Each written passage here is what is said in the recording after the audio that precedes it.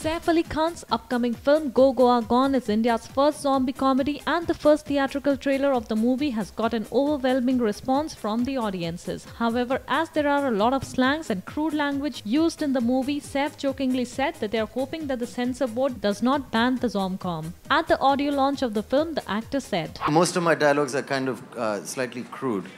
Some of them are Russian galis, some of them are Hindi galis, so I don't think I can say anything. We're just hoping for only an A certificate and not to get banned. That's our great mission at the censors." Directed by Raj Nidhimoru and Krishna DK, the film also stars Kunal Kemu, Veer Das, Anand Tiwari and Pooja Gupta in the lead roles and is slated to release on May 10 this year. For more on movies, fashion and entertainment, stay tuned to MovieTalkies.com.